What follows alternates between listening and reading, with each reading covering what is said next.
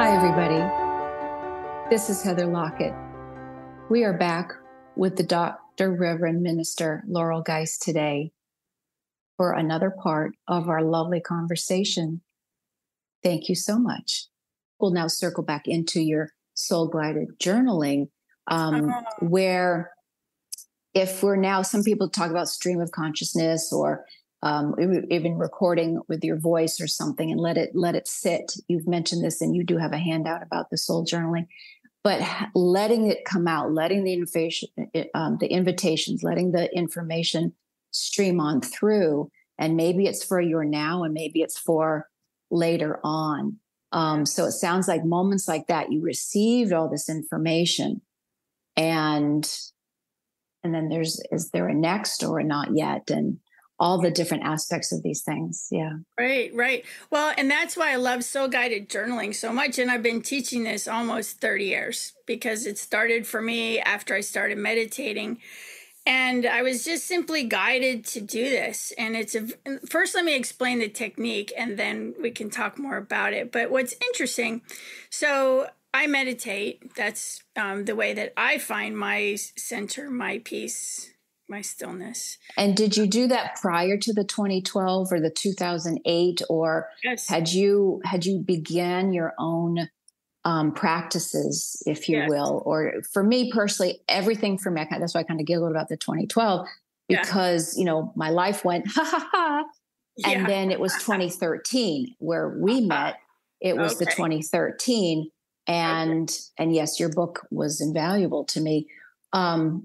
Because I had to start there. I literally had to start there. So were you, even during your corporate life and your other perhaps church or unchurched upbringing, so you actually began your walk a long time ago? Yeah, I began in 1995. So almost 30 years. Okay. And that's when I learned how to meditate. And it was not much longer after that where this soul-guided journaling came to me. And it was like, okay, so, I'm meditating for 20, 30 minutes in the morning. And I have the journal there, and I simply allow whatever comes to me to be captured in the journal.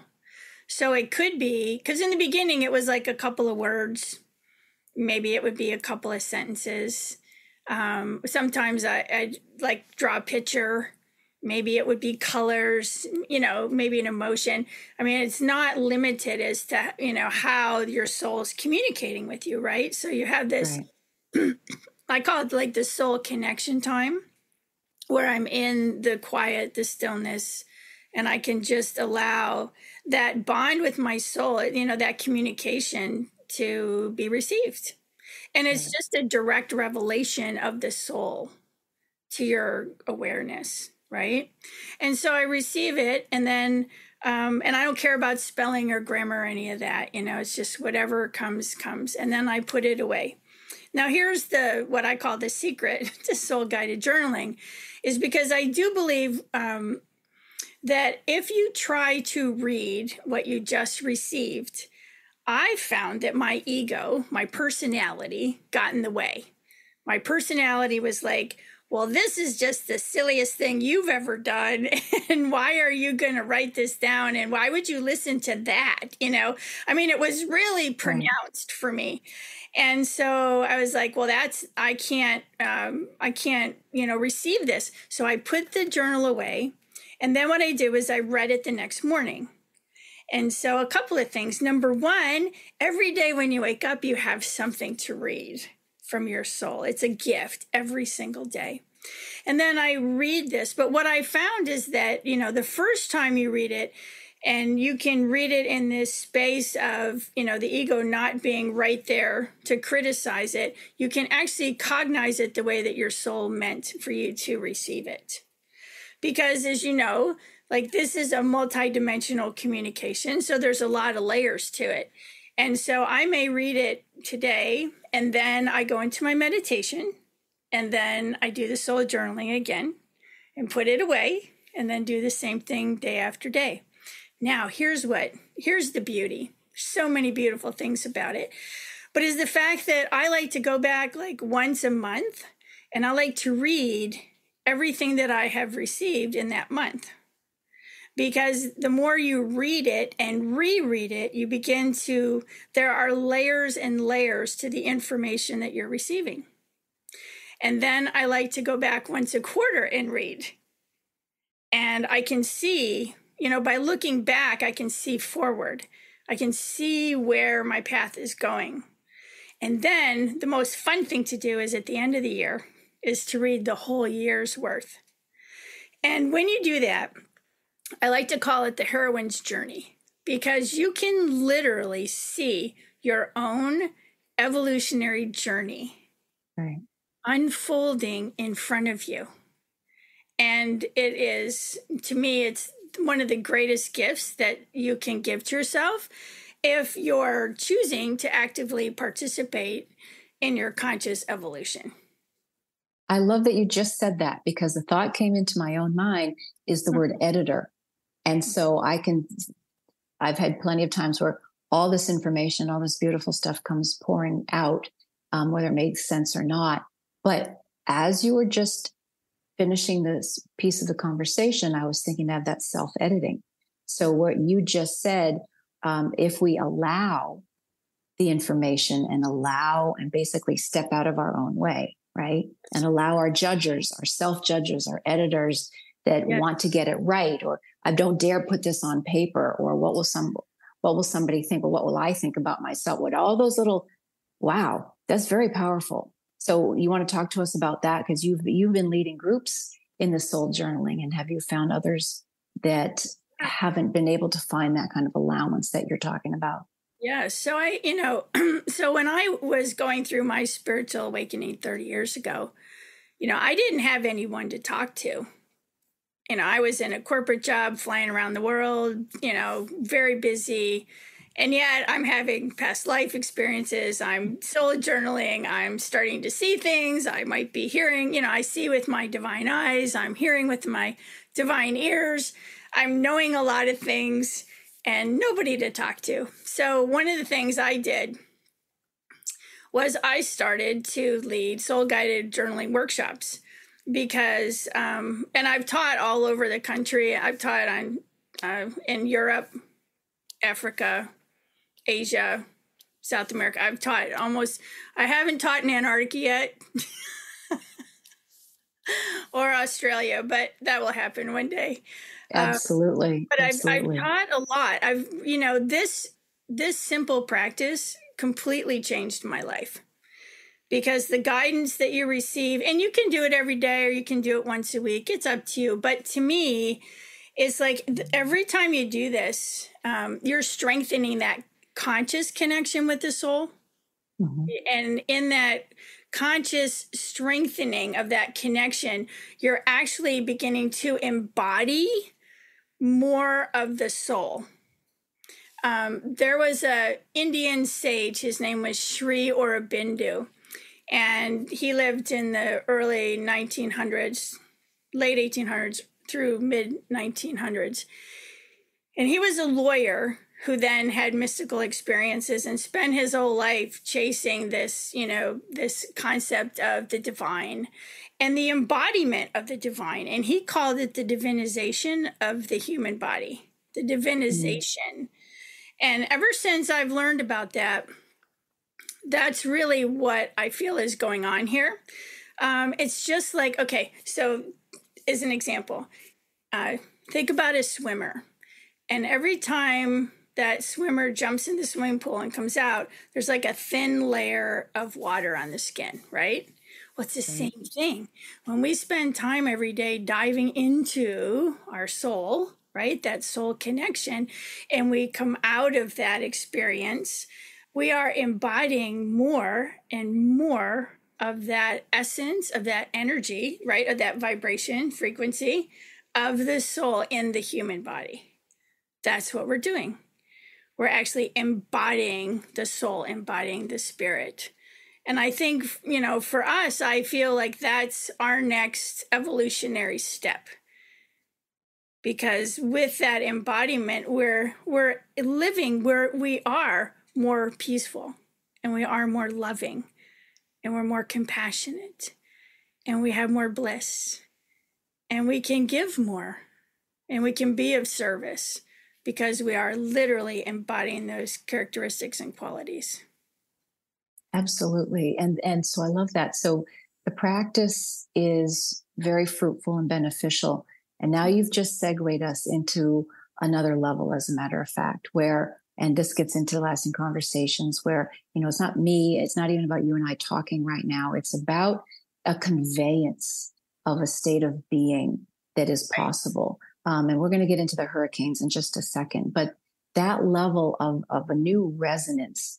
And I can speak for myself. If we're running around fearful and angry and all of these things, which our stories and our come froms would have been very, very tangible and very, very right and true. And then, and I've certainly had those moments, there's got to be a better way, or there is another way, so that when the things are happening or they did happen, we can now not still live there and not carry all of that fracturedness and all of that tension and all of the goo and gunk, right? And so walk us through a little bit more of that, because when we're in this, we can say light, and I want to, and you're the perfect bridge for this, there's the spiritual, which can get airy-fairy, which could then also disconnect. And I've certainly, been part of some of that. But this is something different now, where it is very tangible. It is multi-aspected and multi-dimensional and rooted and grounded, so that we are now walking forward. And some people would say, well, how do you feel like, you're unicorns and rainbows all the time? Not necessarily, but it can feel like that to some people, because we're coming from another space. Yeah, I love that. Yeah, so it kind of takes me into that whole conversation about our awareness and our and yes, I like what you said about being grounded, right? This is practical. Right. The shift that's going on within us, and the choice that we make to participate in our conscious evolution. Yeah. And what I have found is that over the years, that as our awareness expands, we move from that purely focused. I always say the ego goes to the backseat, and the soul becomes your cosmic chauffeur. Right? So the ego is still there, but the soul is really driving the car now. Right? And when we can live in that space, in my experience, life becomes more of an observation. Even though I'm participating fully in life, let there be no mistake. Right. My life is crazy, but I can actually live my life with that grace and ease, because I have allowed that connection with the soul to become stronger, more of that energy embedded in me. And, again, I think it's important to have conversations about it, Heather, which is why I love what you're doing here, because that's why I offer like a monthly soul guided journaling experience. Here's why. Because when this all started happening to me, and I was waking up and I was learning and expanding and having magical experiences, I didn't have anybody to talk to about it. Right. And so I have, this small group of people. We get together once a month, and it's a safe, sacred space, just what you're providing here.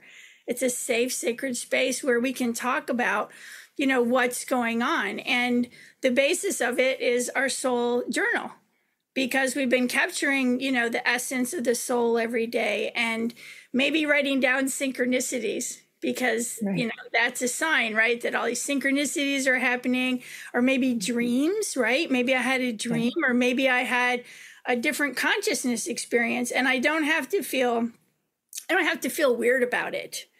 Because, you're with a group of human beings who are all having, similar types of experiences, right? Because I think we are. I think we all have the same types of experiences. It's just, how do we incorporate that into our lives? And I think, for me, with the meditation and the soul guided journaling, I always have this feeling like, even if I'm alone, I'm supported. Right. I have the words in my soul to console me if I need to be consoled, or if I need to be encouraged. The words are there to encourage me. And, that gentle guidance. And it's just meant for you, which is how beautiful is that, right? So absolutely beautiful. It's like a warm, fuzzy blanket for yourself, right? It is. And I'm so, and I know, so I live in Florida, and I'll go out to the beach and I'll take my soul journals and I'll be reading them, and people stop by and say, "Hey, what are you reading?" And I'll tell them I'm reading my soul. A really great book. I'm reading a really good book. But my soul journal, people are like, that looks, that's interesting. That could be, that could be fun. I'm going, it is. It's a lot of fun, and it's fun to have that record of your journey. Right. Because sometimes, we can feel like, geez, like I feel like I'm stuck, or I feel like I don't know which way to go, or I don't, all these questions, right? And when I'm in that space, I'll just, grab my soul journals, and maybe it's for the last couple months, maybe it's for last year. And I'll just sit down and read and go through, and I'll find quotes. I'll find what I call soul mantras, to live by. One of my favorites is simply allow all to unfold. Simply allow all to unfold. Now, I've had that mantra for almost 30 years. And let me tell you, that came out of a soul journal entry. And the more I live with it, the more I understand it. But it's good for me when I find myself in that turbulent space to just say to myself, simply allow all to unfold. It comes back to that concept of surrender. And so I did some investigation into surrender, because I never liked that word. For me, surrender meant to give up, right? I didn't like it. I'm like, why is everybody saying you should surrender, And so I did some research, and the actual etymology of the word, it comes from the 15th century, and it actually comes from the word surrendre. And that word, it actually means to give back. To give back. So when you think about surrender, think about surrendre, which means to give back. And I like to add, to give back control of my life to my soul. I was just thinking, give back to ourselves. Exactly. Right? To give back to ourselves. Yeah. Exactly. Right. Exactly. So that's what all this soul guided living is, right? So soul guided living is, I use a mantra of listen, align, act. Listen, align, act. So we listen and we capture our guidance in the soul journal. We read that soul journal, we align our life, and then we take action. So it's very simple, right? Listen, align, act. And that practice, I call it a sacred practice, a soul-guided journaling, helps us to bring that all together. So what a journey and what a gift. And I'm so grateful that you asked me to be here so that I could share that, because I really feel, you were speaking about contributions earlier, and I really feel like that's my contribution to the evolution of human beings, is that, getting closer with the self, the soul, and following that guidance. In fact, I have a quote, if I could share with you. I love this quote. So there was a gentleman, let's see, where is this quote? And in 1894, I got it here, 1894, there was a gentleman named Baird T. Spalding, and he went on a journey in India and Tibet and China for many years. And he met with all these teachers of the East. And he wrote this series of books. It's fantastic. It's called The Life and Teaching of the Masters of the Far East. Highly recommend it. Little tiny books, so much wisdom. But there's a quote in this book that just, for me, this was several years ago, it just was like, you're on the right path, right? You're on the right path. So in this book, it says, true mastery. So we talk about mastering our lives, right? Being the master of our universe. True mastery is living the instruction of the inner teacher. Oh, say that again. Very True nice. mastery is living the instruction of the inner teacher. The I inner love it. self. And for me, that just pulled it all together for me. I was like, that's amazing. Like that over, 100 years ago, this gentleman was in the Far East talking to all of these gurus and masters. And that, that one sentence I took away from his like 6-book collection, it was, that's it right there. That's it. We are masters. And we're masters because we're allowing that guidance to come to us and we're living it. We're living the instructions of the self. My goodness, how beautiful, divinely architected, right? It's so perfect. And this is, again, I know we're at this perfect wavelength right now because I was, as you were speaking even just a few moments ago, oh, Laurel's a born teacher.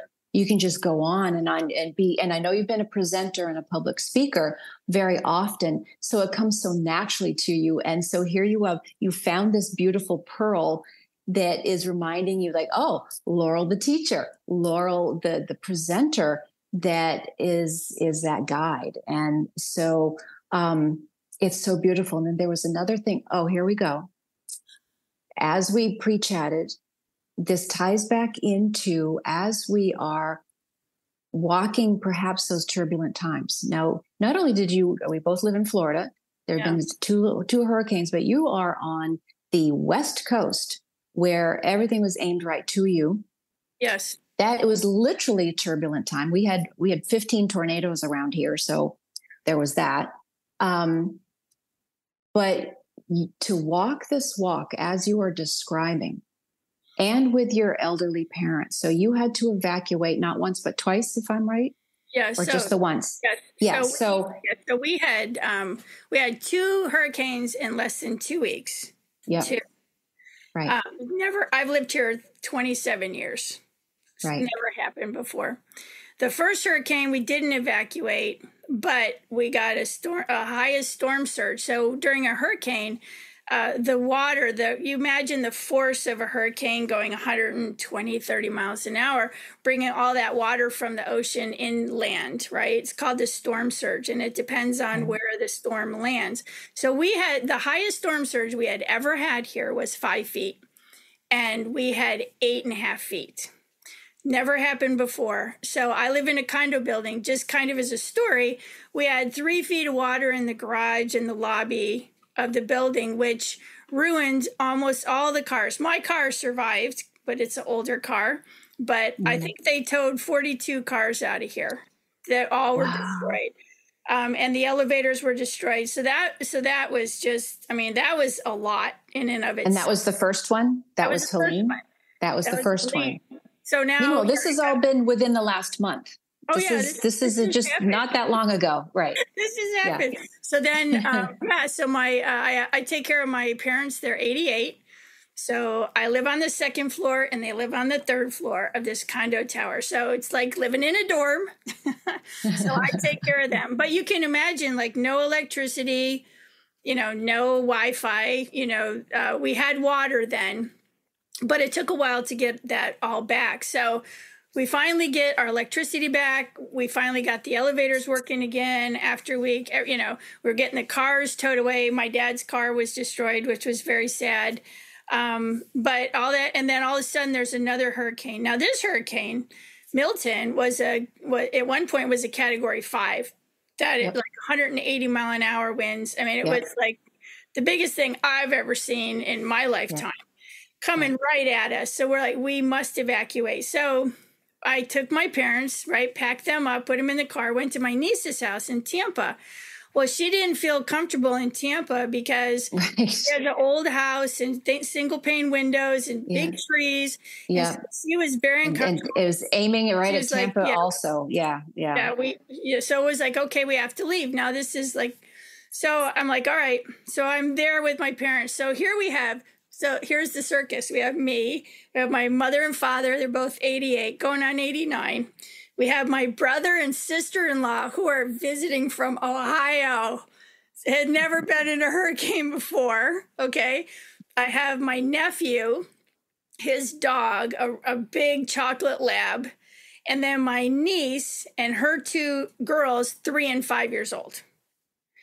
Okay, so this is the group that we have to evacuate. And my niece's husband is a firefighter, EMT, but he was working at the Tampa Emergency Command Center.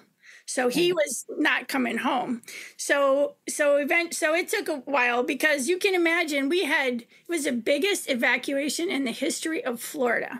So there was no water. We ran out of gasoline, food. I mean, it was like an apocalypse, and we're just trying to get out of town. So you've got millions of people.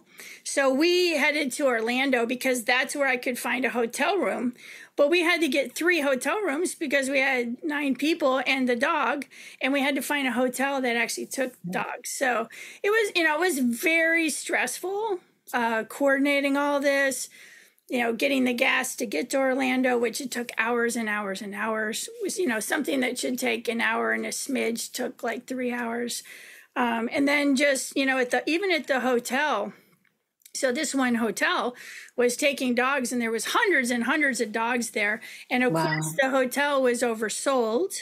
Yeah. And there were people walking in literally off the street trying to find a room. I mean, this was probably one of the craziest my experiences in my life. And then I have, the troops with me too, right? So, but, and I followed, my intuition, because my intuition was, I'm going to go early and make sure that we actually have those hotel rooms. So my mom and I went early in the morning, and I was glad that we did, because we actually did, get rooms, thank God. And then I was, we had insulin from my parents. So I had, that had to be kept cold, and I needed refrigerators. I mean, it was just a lot. Right. So talk about,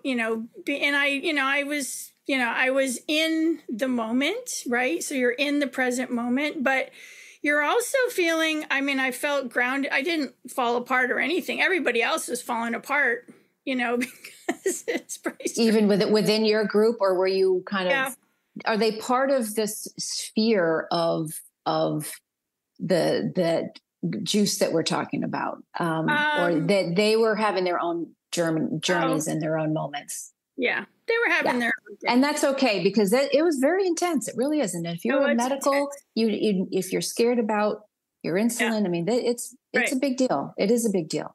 And then the hurricane goes by, and then, then we can't go home. And I only had the rooms for like 3 or 4 days, and we didn't have water. We didn't have electricity. We didn't have sewers. We didn't, the water. Back where you live, or even in Orlando? Yeah, no, where I live.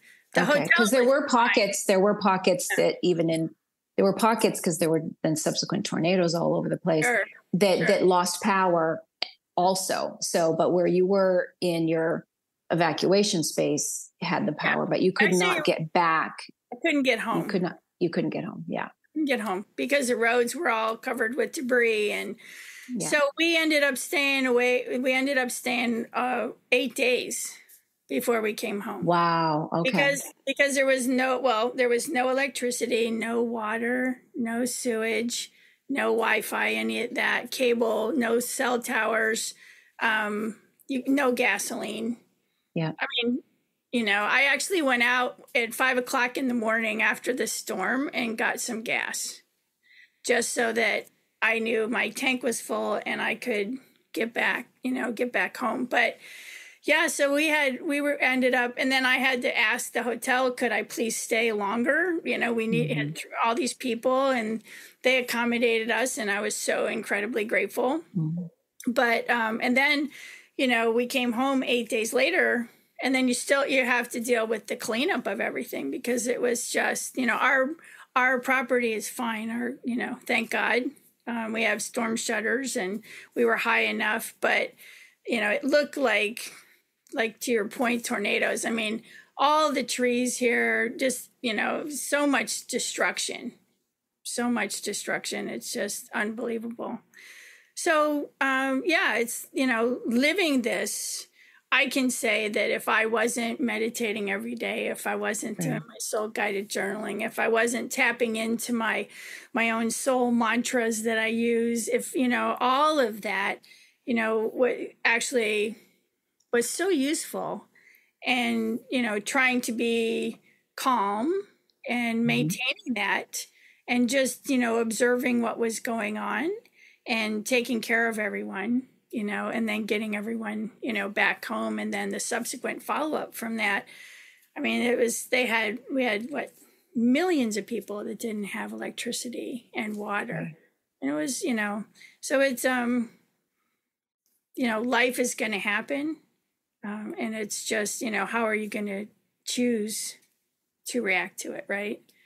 And you can do so very mindfully. Doesn't mean that it's not hard. It is hard.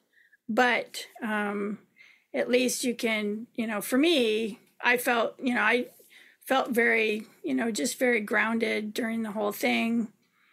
Didn't get upset, which was good, because there was a lot of people around there. But we made it through, and I was grateful. I was grateful for the help. I was grateful for the hotel. And I'm grateful for all the people that there were so many people reaching out to me to make sure that, we were okay. So that was, that was very special too. So I think, you're right. I mean, this, you have to ride those waves of life. But I think the more tools you have, the more practices, what fits in your lifestyle, you really can start to gather these tools and use them in a very specific way, and just know that it's all going according to plan. It's so true. It's so true. And to maintain the proverbial calm within the storm, right? Yes, so it's not to discount that the things aren't happening, whatever your thing is. Right. However, where we can find that very source core within ourselves, to maintain some balance. That also said, I don't know about you, well, the people around us and the earth angels and the people that can have our backs.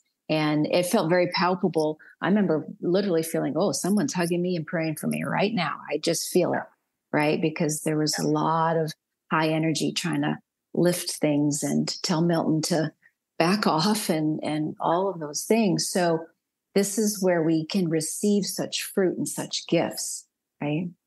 Absolutely. And turn the TV off, so sometimes not having electricity gives us this time to really go in or talk to another human being and or color or write or let out a scream if you have to, whatever it is, but to not be necessarily glued unless and until you need some news. But otherwise, everything we're talking about is to help be our own news, right? Or find the discernment of something besides what might be screaming at us. Absolutely. And I think, when after you experience something like this, and you come back to your community, then there are like so many opportunities for you to help others. Right. And to be of service to others. And there's, I think donations are at an all-time high right now here. Right. Everybody's outside clearing off the debris. Anything that we had a lot of stuff fall off the roof of the building, so we're still collecting that around the property. But it's just, and then I think you just begin to see the generosity of the human spirit, because people I know, they have just started so many drives around here, it's almost like we're adopting people that have lost their homes and then and everything. And we're like, okay, what does this family need? And we're just getting them everything that they need. And then there's another one, there's another family. I think they said like 4,000 homes were destroyed in our county alone. And that's destroyed. Oh, wow. That's not everything else that was, where there was damage, right? So there's a lot of people right now in this area that need help. So it feels good to be able to support others and to give and to be grateful. I mean, we were so blessed to be able to get through that. Two hurricanes, two, yeah, back to back. Yeah, it is a lot. And, some people are going through, literal war right now, and other people are going through other medical things right now. Exactly. Yeah. So whatever our own personal tornadoes are or storms, this is where, and when we're not feeling so grounded and blessed and all of these sparkly things, that's where we can reach out for help, right? And ask. Hi, everybody. Our conversation with Laurel will continue in the next episode. For right now, you can find out more on her website at laurelgeise.com. That's Laurel Geise, Geise.com. And we will see you next time.